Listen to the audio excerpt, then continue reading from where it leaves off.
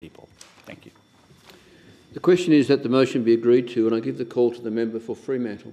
Thank you, Deputy Speaker. I'm glad to participate in this important conversation. I thank the member for Goldstein for bringing the motion forward. The member brings to this place very considerable experience and expertise from her time as one of Australia's leading journalists. I'll make it clear at the outset that I think it's always worthwhile for us to give consideration to the health and good function of Australia's media, not least because a high standard, fair and free press is an essential feature of our democracy.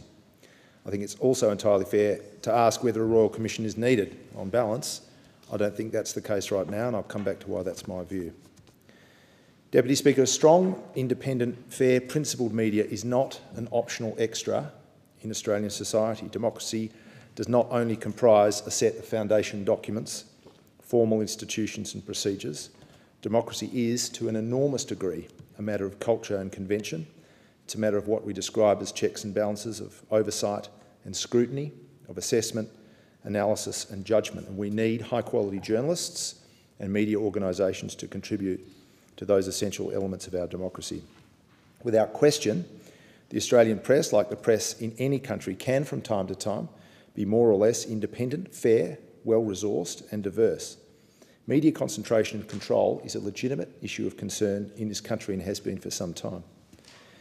But there's no doubt that Australia's media has faced significant challenges in the last few decades, largely as a result of technological change. We've seen publishers or platforms like Facebook and Google emerge as significant and growing sources of news and information, yet we know their model depends on operating largely as cavalier free riders who make use of and benefit from the content that media organisations fund and provide. And let's not forget that in 2021, when the Australian government considered the absolutely justified and relatively light-touch regulation of social media platforms, Facebook responded by switching off pages in Australia. That behaviour begged the question of how we allowed some of these companies to hold such a dominant and yet poorly regulated position in our communication world. But it's also true that aspects of our traditional media structure and culture need to be refreshed and substantially improved, and no one should be especially defensive about that proposition. We can't continue to have Australia's public broadcasters, especially the ABC, run down in terms of funding and reputation, and when there's a clear political element to those attacks. We also can't have Australian political journalism drift towards a sensationalist or trivially combative style of engagement reporting. We can't have a narrow set of media companies with outlets running what to any sensible person appears to be a coordinated and self-interested political agenda on some issues. As I said, Deputy Speaker, culture, convention and principle are as critical to the best practice of the art of journalism as they are to the best practice of the art of politics. That observation has been made by some of the most experienced and respected of Australia's political journalists, and it's an observation that was made in relation to some of the conduct we saw in the course of the recent election campaign. Deputy Speaker, I agree entirely with the way in which the motion describes some of the unhealthy trends and outcomes that we've seen in the Australian media, noting that some of these are the result of technological change and regulatory neglect. I absolutely understand the Australian communities and people in my community's strong interest in seeing more diverse, more balanced, more independent journalism, and for supporting an inquiry to that end.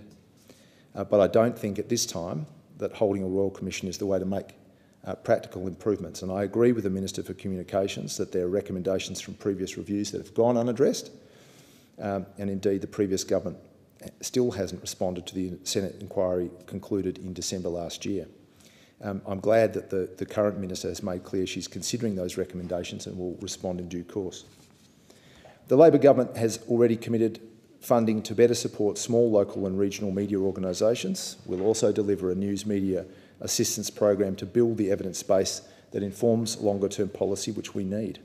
We'll increase funding certainty to our public broadcasters, and we will end the thin-skinned bullying that was a dangerous feature of the previous government's style.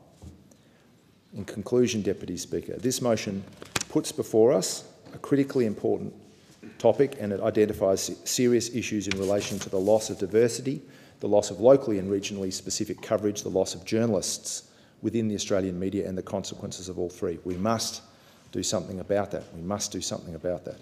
And I'm glad to be part of a government that's begun the task with a minister who's preparing the ground to do more. The Australian community is right to expect that to occur, and we need to see that for the health of our democracy.